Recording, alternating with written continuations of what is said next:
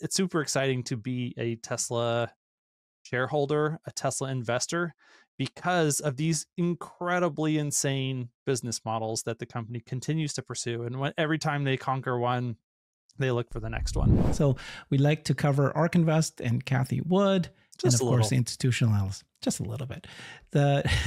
She's great, and they do fantastic research. We cover that quite often. So here's her being interviewed again. We can watch this at HSBC interview here. So let's listen to what she's saying. Elon has announced that Tesla will launch its robotaxi service commercially in Austin, Texas in June. That is when analysts are going to have to put into their models what a robotaxi service is. And it's a software as a service model. Right. Very high margin, 80% plus for the platform companies, whereas the electric vehicle is 15, 20, 25% gross margin. So we think that robo-taxis will account for 90% of the value of the company in 5 years.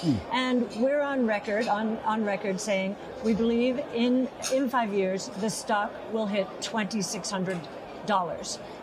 And that's not even including humanoid robots, which are now moving into the Tesla ecosystem much faster than even we expected. So more than a tenfold increase just from robotaxis. So. You're not concerned over, let's call it noise, because of Elon Musk's role with the government, for example, and how that may or may have not contributed to the risk premium of the stock? Yes, I think this is one reason the stock is down 50%. It's been cut in half. And I think this is all very short term. Let me pull in the China factor here into the Tesla story. And one of the, I think, more common observations that we've heard from analysts in this part of the world is that Tesla in China as a final market currently has a somewhat inferior product compared to the competitor. Is that an argument that you buy? Well, if you look, it depends on what you mean by inferior. So we're looking at the BYD cars, and they are fabulous in terms of, from what we can see, fit, finish, design. If you look at metrics like range and power for a given price, Tesla is still very competitive, if not the most competitive, depending on the model of car. Right. There's nuance there. Yes, but BYD is, from a cost point of view, moving down the consumer electronic battery cost curve, just like Tesla is. So actually, we think it's great. We think competition is great, but more important for new kinds of technologies is scaling those technologies, which both Tesla and BYD are doing. And when unit growth increases, costs come down even more. So we think Tesla and BYD are both in the lead from an EV point of view alone. If you layer in robotaxi, of course, BYD is not seizing the moment there, at least not yet. Okay, I know I said one last question on Tesla. You opened one door. Very quickly, worst case scenario. Let's extrapolate worst case scenario. In the event that Tesla does not do well in China, in the slightest event it doesn't, for example, and you point out, of course, that they are still very competitive there, does the bull case still hold up for Tesla if they, say, lose that market? We do believe that China is very important to Tesla, and I actually think that Elon Musk and May Musk, his mother, are sort of ambassadors for the United States. May Musk is a big star in China. Yes, and rightly so. But to answer your question directly, if China were to fail, that would be a short-term hit to the stock. Would it take us away from $2,600? No, because the robotaxi story is much more a function of the Western world, where ride-hailing costs are so much higher than they are in China. Wow.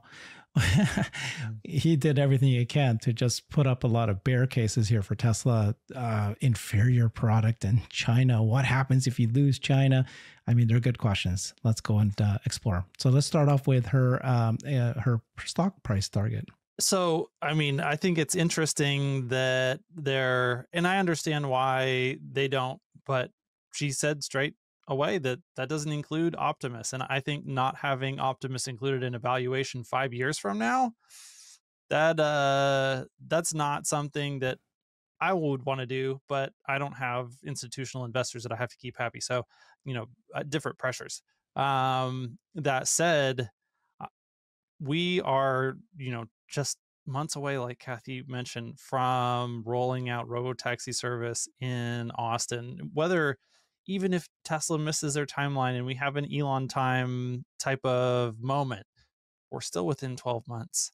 And that is such a pivotal moment in shifting the business model for Tesla. Like Kathy mentioned, right now we sell cars. Cars are really expensive to make. It's really hard to make money on cars. Even with, the advanced driver assistance system that Tesla has with FSD, we're still not making great margins on cars. They're okay. They're, pretty good in the industry. They've been trending down. Now perhaps they're going to be trending up. But all of that said, we're still talking about bouncing around, optimistically from mid 30s on margins down to mid teens. And all of that pales in comparison to a business model where you make 70, 80, 90% margins on your software or on your product because it's software based and you can just ship. The next one doesn't cost you any more to ship than the last one because you send it over the air and it costs you a couple pennies to deliver the software. The software is already built. You've already spent the money. And so every time someone pays you for it, that next one is basically free money that flows 100% down to your margin and your bottom line.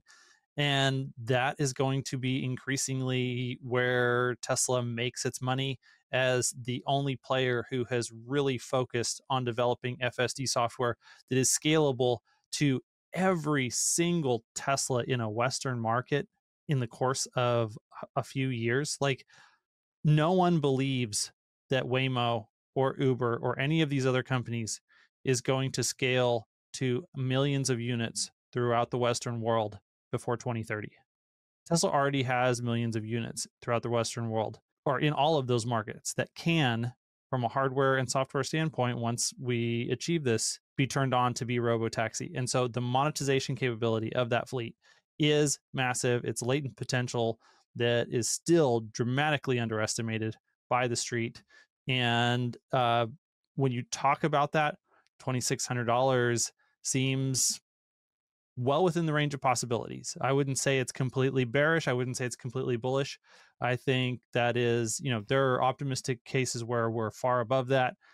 Perhaps if things take a little bit longer, maybe we'll be behind. But even if we're trending in the right direction in 5 years, then, maybe that $2,600 price target, it's delayed by a year. Oh my gosh. I mean, how terrible would it be if we had a 1 year delay on a 10x in our stock prices? So yeah, that's it's super exciting to be a Tesla shareholder, a Tesla investor, because of these incredibly insane business models that the company continues to pursue. And every time they conquer one, they look for the next one. Yeah. And so far, everything's trending in that direction, right? We're going to FSD in every country. Yeah, the United States, Canada, Puerto Rico, Mexico. Now we've got China. FSD is being used there, supervised. And then now, yesterday, in the show we did, you showed that actually pieces of it is being used now is being sold now in Norwegian, in the Netherlands. Yep. So, these are steps. Now, let's talk about his comment that Tesla's seen as inferior. And, so it depends, and I liked her answer, depends on how you look at things. So I know that in China, these cars are getting really, really good, and they're priced lower, and they often are offered with different kinds of technology. They're trying to one up each other, right? My cars has this one push and everything swivels and automatic, got a refrigerator in my car.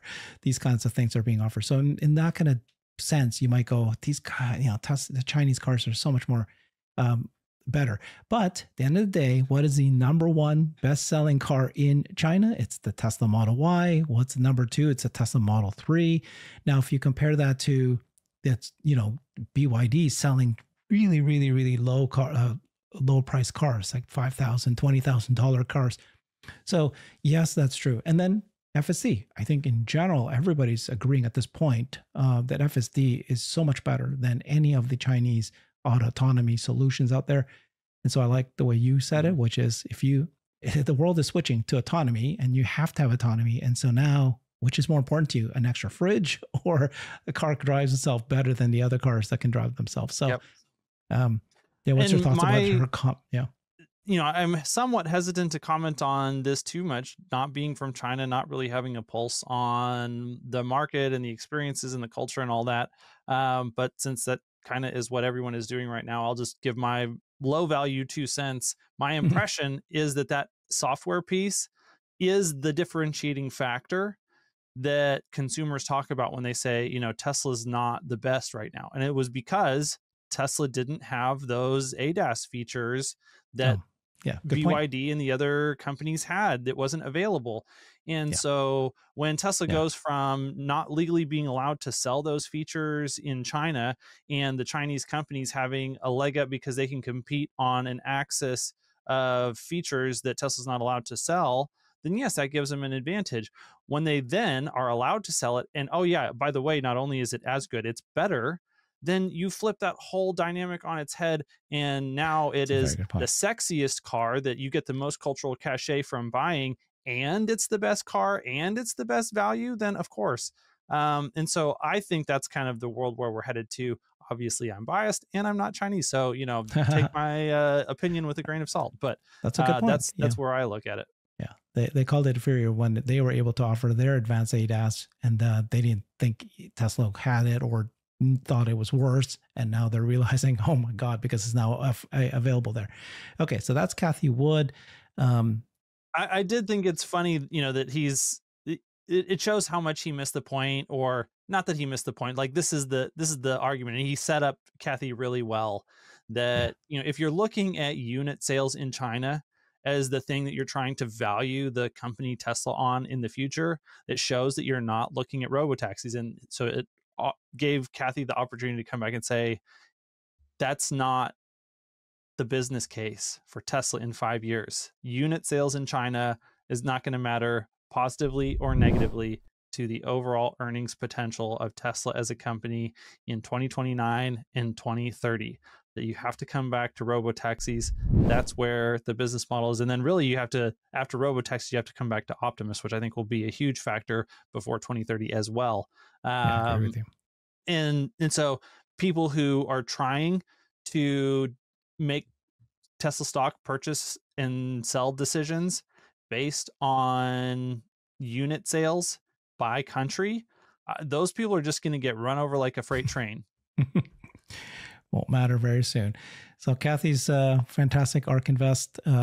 Again, what she said is 90% of the value of the company in 5 years is going to be robotaxis. You disagree because you think that robots will be more than just 10%, and cars will be more than 10%. Yeah, by 2030, we'll definitely be deep into double digits on the valuation that's assigned to Optimus in the total valuation of Tesla. And I agree with you there.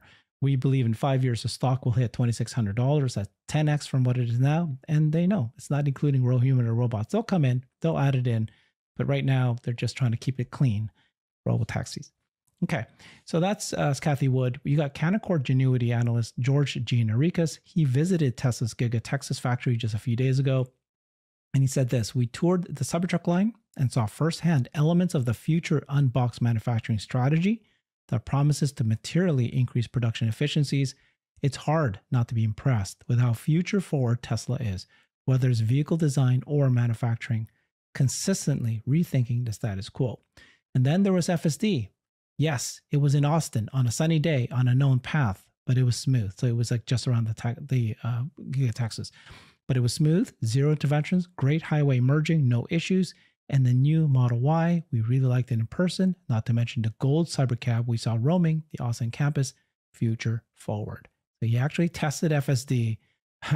He actually saw the cars. He saw the manufacturing lines. He reiterates his $404 Tesla price target.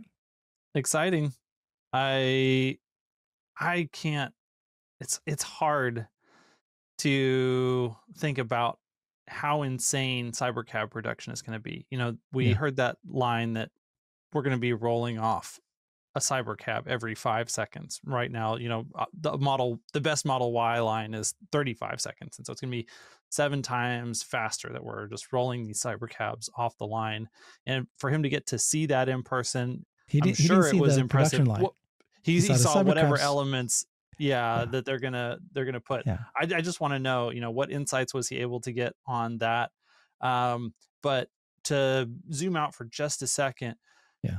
the huge advantage that the Chinese gigafactory in Shanghai has had up until this point is this, you know, labor force that is extremely conscientious and affordable.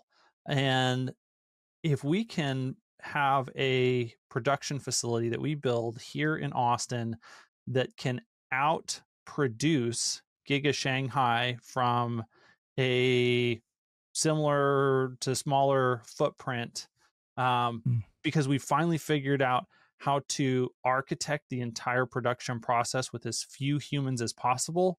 That's that next evolution of manufacturing production technology and capacity. And we desperately need that ability here in the United States. We need to be able to make stuff in mass here in the United States, just to protect our own national interests. And I think that the Starlink factory that Elon has already put up there in Bastrop is an example of this, that we can make stuff here in the United States. We can make a lot of it. We can make it really well. We can go at scale. We can scale faster than people imagine. And that's an example that kind of flies under the radar for most people, but we're moving from that now back into cars. And Tesla's going to be able to compete. You know, our US production of vehicles is going to not only compete with our Shanghai production of vehicles, it's going to exceed our production of vehicles in Shanghai. And that's a huge and incredibly significant geopolitical event. And I think most Tesla investors are going to miss the fact that this is something that has major implications for West versus East world power and military economic competition. And that is something that he got a little glimpse of. He's excited about it. I just wonder if he fully digests the significance of what he saw.